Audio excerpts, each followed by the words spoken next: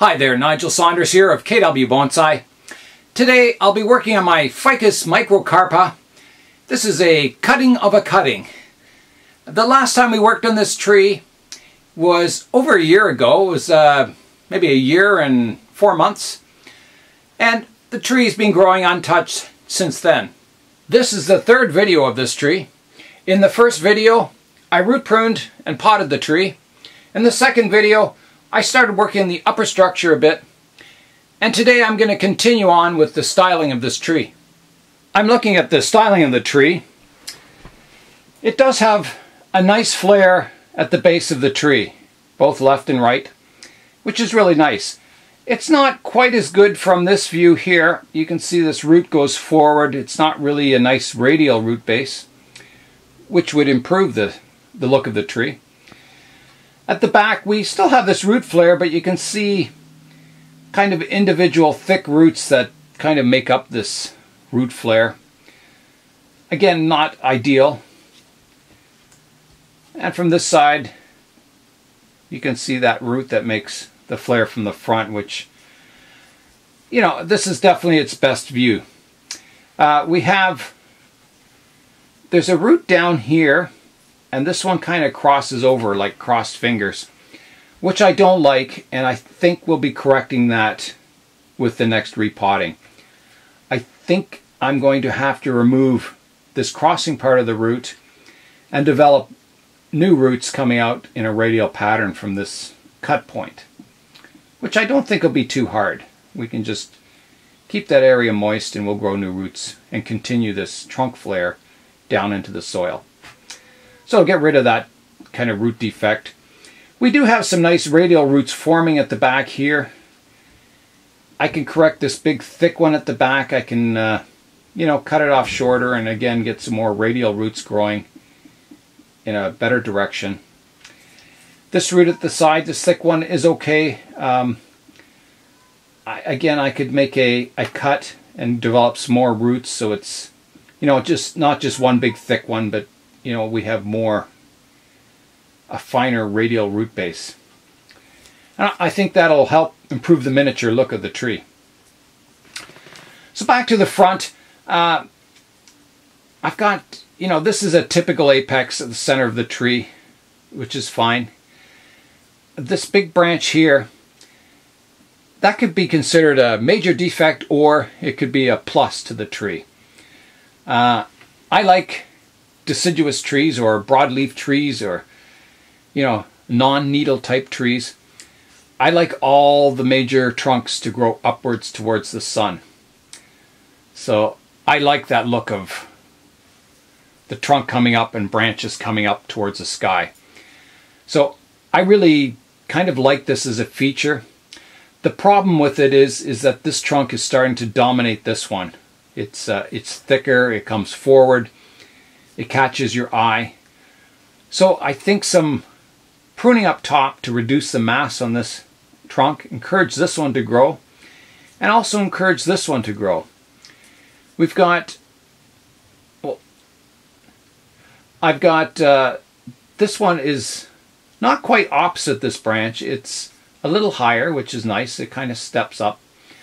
So I think in future designs, it'll be important to have these three trunks as major trunks. So if this one was sort of the same thickness as the other two, I think it would really improve the design of the tree. And they'll also be kind of trained in an upright pattern. A lot of these branches here, this one, I think I'm going to remove. I don't think we need a branch coming out horizontally when we've got this powerful trunk up here. This branch down here, or trunk, is sort of a offshoot.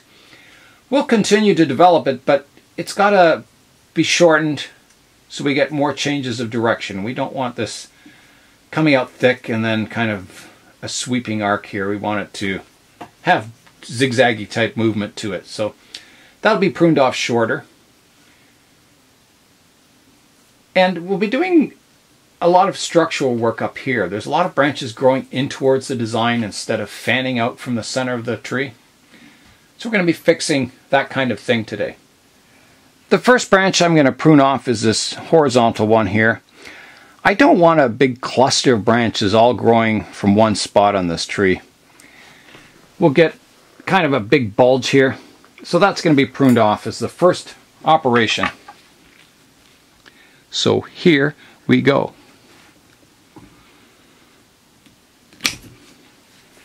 And already I can see that cleans up that area. You got the major trunk line coming up. It doesn't, your eye doesn't come up and then distracted by this branch. It flows up the tree. The next work I'm going to do is I'm going to shorten these branches. So I have a leaf in here that I can shorten this branch to. So I'm going to shorten it to right here. So I still have a leaf on it there. And also here, I've got a branch here. I'm going to shorten it to there. If you imagine this tree as a full-size tree with a canopy, this trunk line will be going more horizontal, searching for light out in this direction.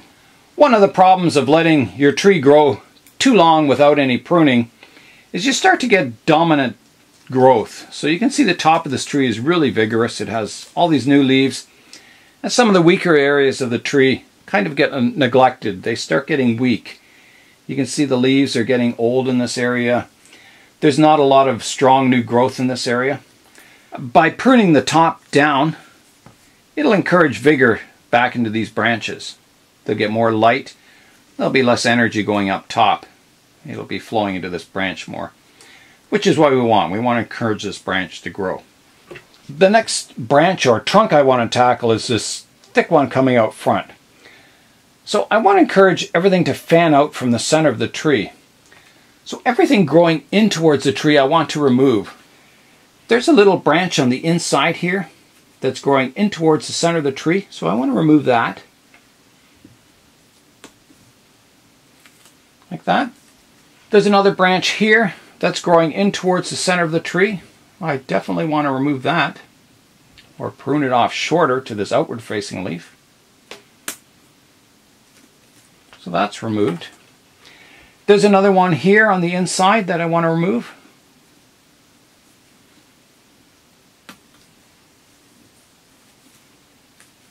That's gone.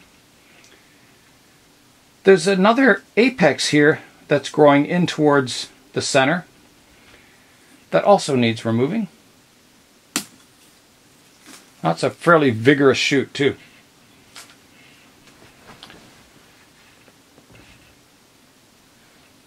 This one doesn't go towards the center, but it kind of goes towards the back, so it could be redirected by directional pruning. Now I probably want to prune this one off shorter. If you imagine a curved canopy on the top of this tree, wherever it will be eventually, the tallest part of the canopy is in the middle, and as you get towards the edges they're going to be shorter. So I don't want this trunk here the same height as the one in the center. So I think I'm going to prune it off shorter to these horizontal branches down here. It'll take a bit of weight off this branch, so it won't be so dominant compared to this one. And it'll reduce the height so we can get a nice curved canopy. So I'm going to come in right here and take that top off. Just like that.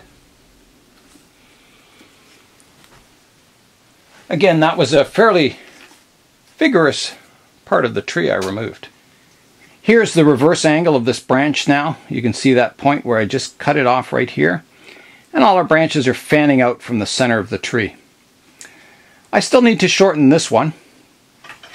I'm back at the front of the tree, so I'm going to shorten this upright leader here to right here. There's two outward facing leaves, so I'm going to prune just above those.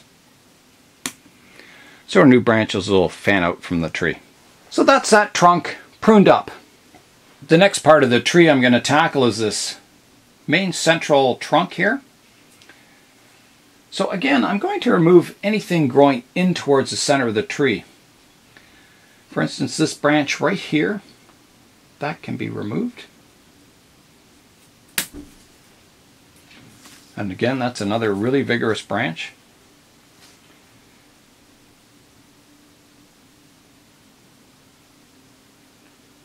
Let's see, there's another one here that's growing in towards the design that can be removed.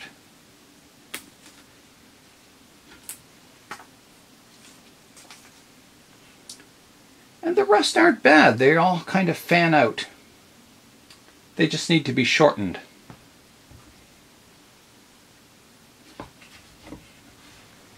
As I shorten these upright vertical trunks, I'm looking for leaf direction. So I want to shorten them to a point just above leaves that are pointing in the direction that I want the branch to grow. So right here is a good point. Got some outward facing leaves there. And the main, I have a leaf facing outwards here, one here, and one here. So I think I'll take it just above those. There's one at the back here. We can take it, just take the tip off.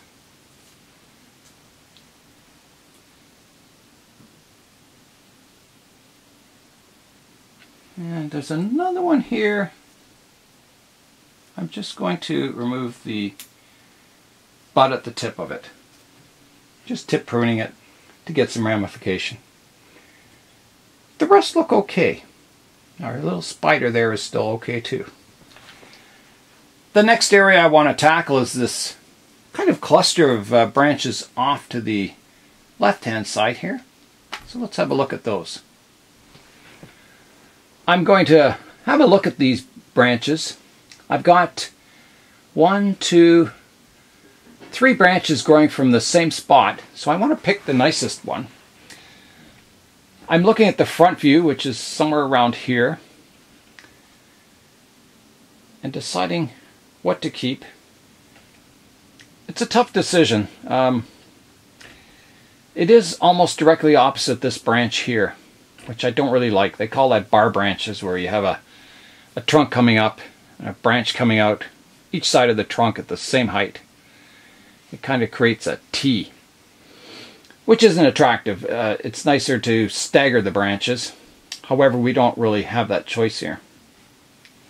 So this one kind of mirrors this one on the other side. They both kind of go horizontal. This other one grows more upright, which is more in the style of this trunk here. So I don't like that mirror effect where we have a kind of a equal looking branch each side. So I am going to remove this nice horizontal one here, and we'll see what it looks like with the upright one. So here we go.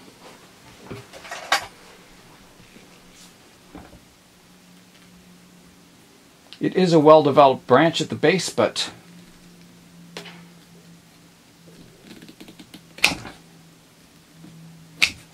it's gone. Now I'm going to have a look at it from the front. Yeah, I think that was the right choice.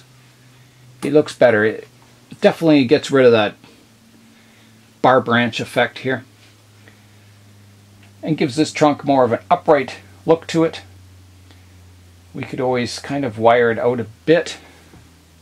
It kind of fills in this hole here in the canopy also. So I think that's good.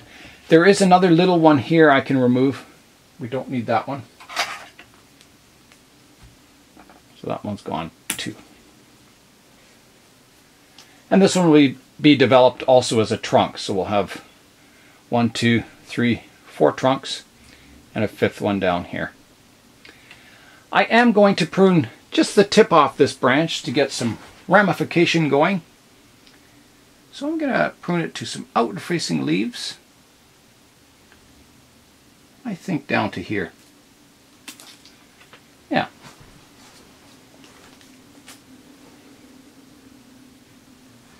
I'm also going to take the tip off this one to get some ramification happening. That's all the pruning I can do for today. I think you can start to see the development of an upright structured tree that you would see in nature on a ficus.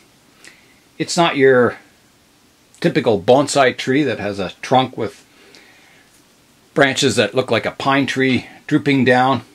It's got that upright feel and the start of a canopy on top, even though it's very sparse at the moment. That's all the work we'll be doing today on the Ficus microcarpa cutting of a cutting. So Nigel Saunders of KW Bonsai, do something green today. Try and recycle everything that you can. And even better, try not to purchase those products in the first place. Thanks for watching, and we'll see you next time.